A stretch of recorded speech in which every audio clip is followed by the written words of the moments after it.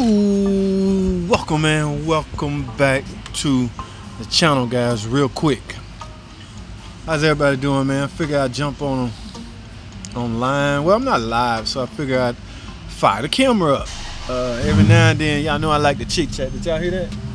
That's that Hellcat over there, guys. I'm not obligated to let y'all take a peek at that, so I won't do it. But I don't know what he doing over there, but I'm gonna be nosy and go over there and see.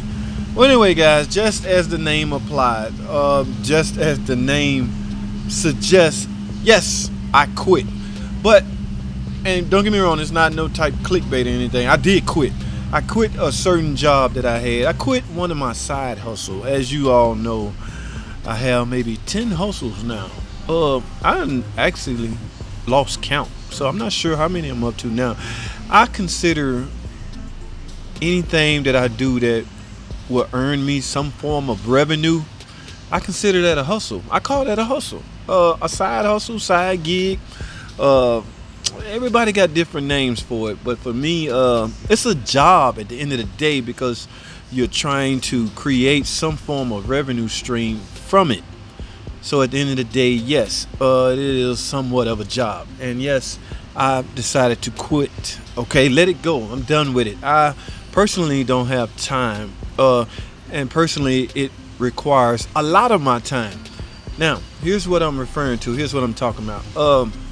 How many of you guys ever heard of a company, online based company out of San Francisco, California, called Just Answers? Okay, yes, Just Answer. I was an employee, I guess you want to say. I worked for Just Answers. Okay, I went through the whole application, I guess you call it that. Went through the whole screening thing. I actually had to take a test.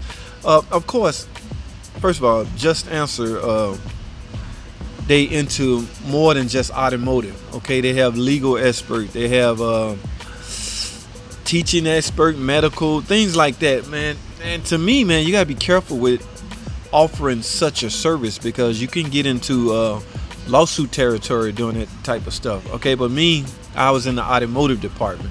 Okay, I signed up. Yes, I had to fill out a semi-application. I had to prove my credentials. I had to give them a copy of my master ASC certification.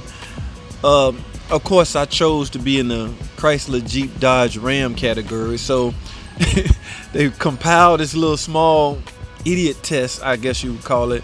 I had to take it, basic questions pertaining to only Chrysler, Jeep, Dodge. Now, in their eyes, if you pass this test, you very familiar with Chrysler, Jeep, Dodge, or Ram. So naturally, I aced it because I consider myself very knowledgeable on that brand of vehicle. Okay, now the reason I had to quit or let it go, number one, like I said earlier, it took a lot of my time.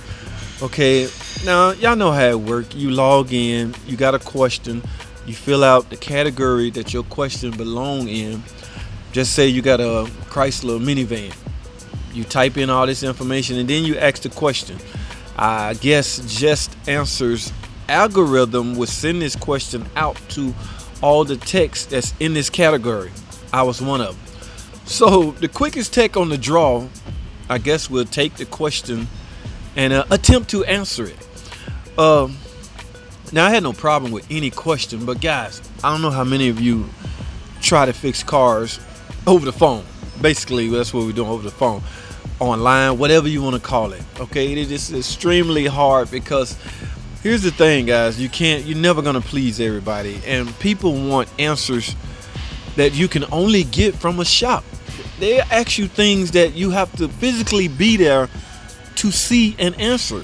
Okay, there's no way you can answer some of this stuff. So what happens a lot is they'll flag you for not being good, unprofessionalism. And by the way, the preliminary test I had to take, Just Answers, it's pretty sophisticated, man. They make sure you can complete write a complete sentence. They make sure your spelling is on point. They make sure, I guess, they protecting their image. I can understand that. All right, I can very well understand that. So I had to answer. They send me dummy questions, and sometimes agents will fake customers will log in and send me a question directly to me. It's not one of those who can log on the quickest and answer.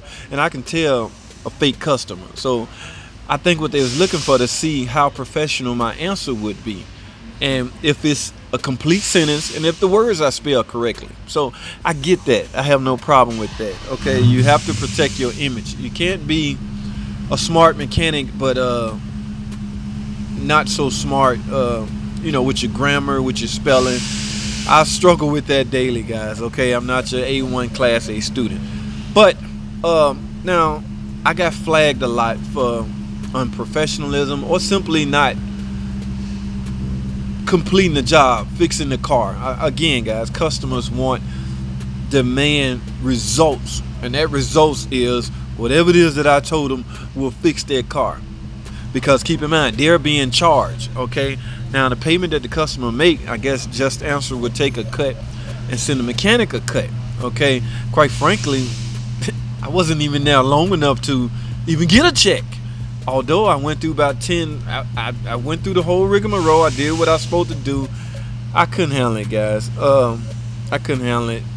You can't fix a car over the phone. And when you're charging a customer something, like I say, they demand answers, and it just wouldn't work out. So I had to let it go. But in the process of letting it go, I put all my resources to my own channel. Okay, my own YouTube channel is called Online Mechanic Tips. Okay, I have put all my stock, all my resources to answering my subscribers' question. Okay, did y'all hear that part? Subscribers' question.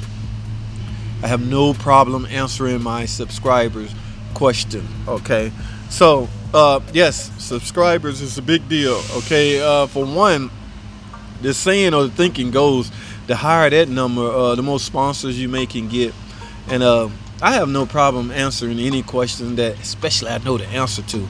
Okay, now how quickly I get to it could be a different story. But guys, I don't want to bore y'all talking. I just wanted to put that out there. I now have some free time to focus on my YouTube channel, Online Mechanic Tips.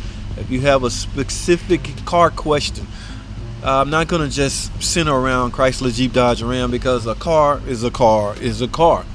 If I don't know the answer, I will likely hunt it down for you. I have plenty of YouTube buddies online that can get me an answer, or I can direct you to them.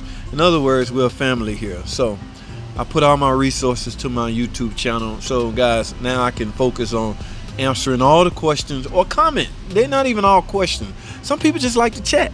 I have no problem with that, because some of the guys that comment on the videos are mechanics, so they're not really looking for an answer.